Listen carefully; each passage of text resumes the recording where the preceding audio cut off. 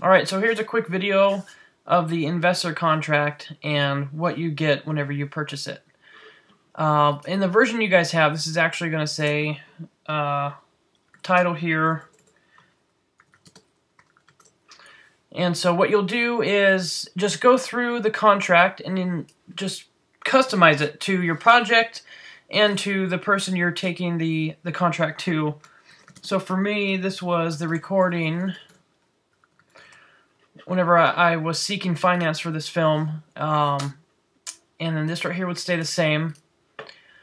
This first paragraph here is extremely important to get your information down, because the rest of the contract is going to be very relevant to what this paragraph is. So read through here and then go through. First thing you're going to do is set the date, and then the next thing you're going to do is put the company of your production company or whatever company is seeking the money. And then here you're going to put in the investor's name, whoever that might be. And let's see, continue in here. And then right here you're going to have the title of your film. And in the contract that you will get will actually be, it's going to say title here. I've already gone through and modified it through a previous video, so it's already an adjusted version, but just go through and adjust stuff like that, and then directed by, and then the director name here. So like I said, the rest of the contract is going to refer to this paragraph. This way you don't have to go through and change every single thing.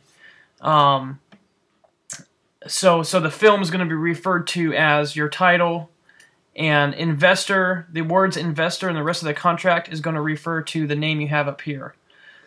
The next really important thing to do is going to be adjust the amount you want to receive from your investor. So it's going to be in section 2.1, whether if you're going to raise $500 or if you're going to raise $200,000. Go ahead and just change that in section 2.8, and then be sure to change the text next to it. So notice how this doesn't match. This is $6,000 and then next to it is $200,000. So just make sure those match, and then be sure to adjust all the appropriate numbers. For instance, this budget, $30,000 budget, doesn't make sense for why you're raising this much. Again, it's just because I was messing with this contract, but it's all customizable to whatever you want. And then ROI, return on investment. You can change this to whatever you feel comfortable with giving your investors, and just remember to change the text next to it. And then the gross profits, same for that. So it's 9 pages, and just kind of go through and make the changes you want. But this is the exact same contract I have used for all of my feature films, and raising all the money I needed for my films was all through this exact contract right here. So I want you guys to be able to have access to it, and so here it is. Enjoy.